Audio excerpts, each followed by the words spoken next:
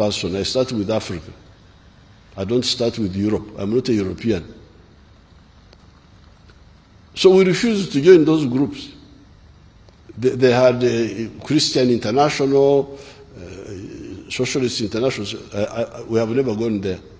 Never. And we told our people clearly that our focus is Africa. And here, I'm giving you facts now. I'm not talking about stories here. I'm talking of cement. The list is too long. I couldn't finish it. I didn't talk about maize, about bananas, about beef. You know what is happening. It is Africa that is supporting us, and we are also supporting them. Therefore, the NRM was right to distill the principles of patriotism and Pan-Africanism and to oppose groups that were pushing for parochialism in Uganda and Eurocentrism globally. After the careful analysis, we realized that our prosperity, first and foremost, needed patriotism, that is, love Uganda, and Pan-Africanism, love Africa.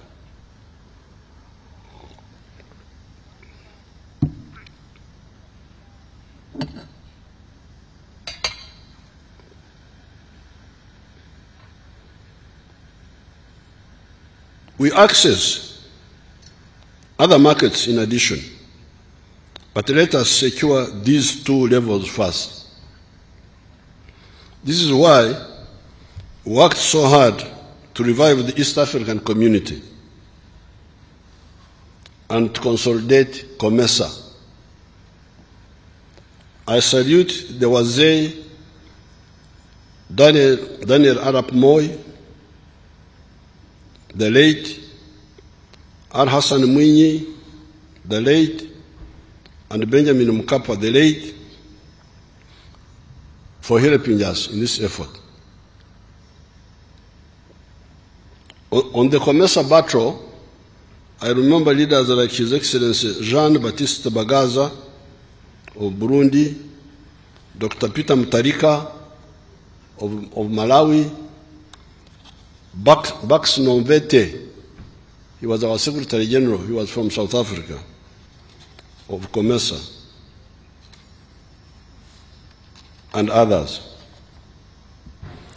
The third principle of the NRM ideology is socio-economic transformation through education for all, Bona Basome, and wealth creation for all, Bona Bagagaware, by all the families joining the money economy and getting out of the pre-capitalist subsistence economy, or Korra Echida Kionka. The fourth NRM ideological principle is democracy, real democracy for empowering the people to grow and not cheap popularity that the new colonial agents use to manipulate the people. The correct philosophy, the correct ideology, and correct strategy of the NRM, mark those three words, my friends. The world has got a lot of problems, Africa has got a lot of problems, because they make mistakes on philosophy, make mistake on ideology, make mistake on strategy. The correct philosophy, ideology, and strategy of the NRM have enabled the economy and society of Uganda to go through 5 phases since 1986.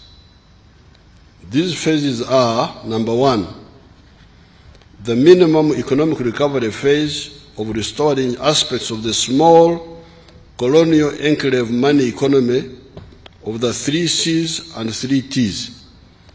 Our small colonial economy was characterized by the economy of the 3 C's and the 3 T's.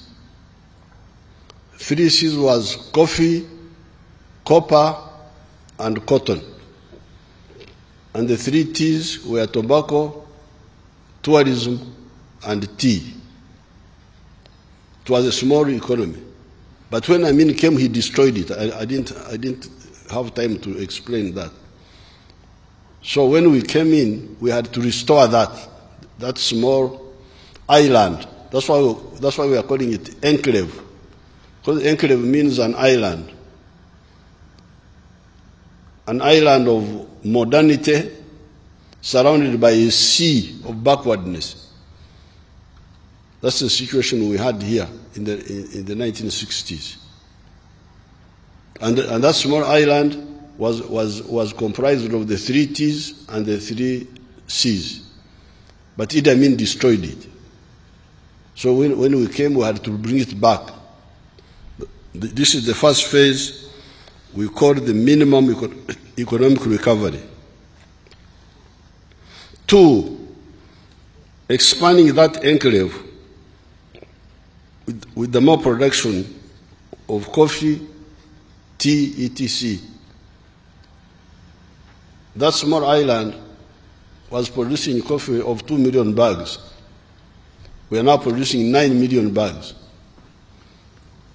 That small island was producing tea of 23 million kilograms before Amin came in. By the time we came, tea production had declined to 3 million kilograms. We are now producing 60 million kilograms of tea. So, number 1, minimum recovery. Number 2, expansion of the small island economy. Number 3, the diversification of the enclave economy by commercializing the production of bananas, cassava, milk, fruits, palm oil, cocoa, fish, beef, etc. Because during the time of the British, they would say that coffee was the cash crop. Milk and maize and so on were not cash crops. They were just for home consumption. But we said no, all these are cash products. That's why, therefore, phase 3 has been diversification. Phase 4, adding value to some of these raw materials, such as cotton, fruits, milk, tea, timber, sugar, etc.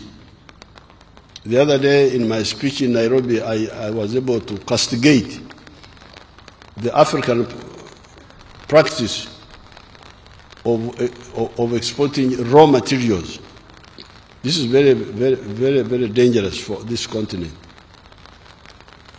Here, I have banned the export of unprocessed minerals. If a mineral is not fully processed, I don't allow it to be exported. But even the other products, we are struggling to add value to all of them, even coffee. Now, number 5, phase 5, the knowledge economy through the production of vaccines, the production of automobiles, and so on. So we are now also entering the 5th phase, where we use the science of our young people to produce products. These measures have enabled the economy to grow from US dollars 1.5 billion in 1986 to now US dollars 55 billion by the foreign exchange method and US dollars 180 billion by the PPP method, purchasing power parity method.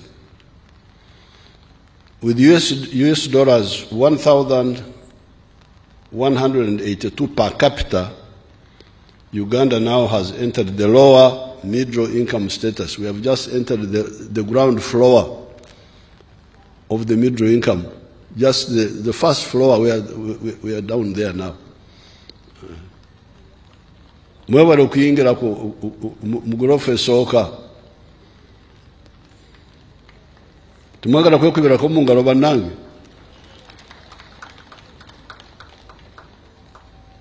Apoyo Rubanga. There are, however, still some trade barriers in the East African community. These are really roadblocks to our prosperity.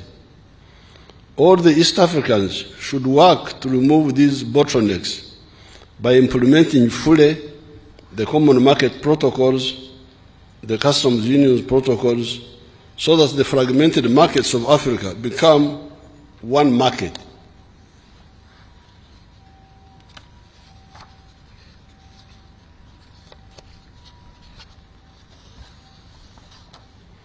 With a more united African market, we can then be able to negotiate with other countries for market access to their markets, such as the European Union, United States of America, USA, China, Russia, the Gulf countries, India, etc.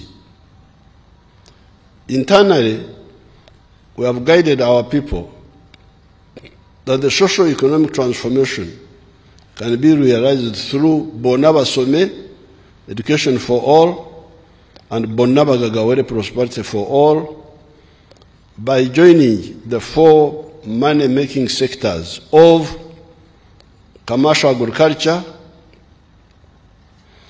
manufacturing, services, and ICT. The government has provided grants or soft loans for wealth creators to use in joining these sectors in case they do not have their own capital. These funds are well known: Operation Wealth Creation, NADS, PMA, Entandukwa, Parish Development Model Money, Emyoga, the Youth Fund, the Women Fund, Grow Money, etc. Some of these have been merged to become fewer funds, but doing the same work. These funds are mainly for the low-income people. The actors that are more empowered should borrow from the Uganda Development Bank for agriculture, for manufacturing, and some of the services such as tourism. We don't give loans for importers of perfumes and dead people's clothes. You know, I was having a big discussion with them here. Those importers. I cannot give a loan to somebody, soft money, for somebody to import dead people's clothes and import perfumes and whiskey and so on. No. The Uganda Development Bank money is for manufacturing, for agriculture, and for some of the services. If you want to import perfumes, go to the commercial banks.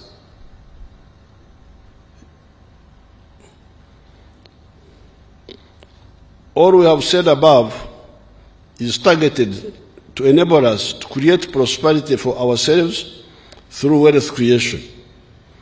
The second historical mission is strategic security for Africa. African countries, or indeed other countries in the world, may be prosperous economically. Strategically speaking, however, they may still be vulnerable vis-à-vis other global actors. In the Second World War, the first victims of German aggression were the developed countries of Denmark, Holland, Belgium, etc. Even France was conquered by Germany. Therefore, there is something about size. Indeed, the smaller countries of Europe were rescued by the mighty Soviet Union that defeated Hitler's army at Moscow,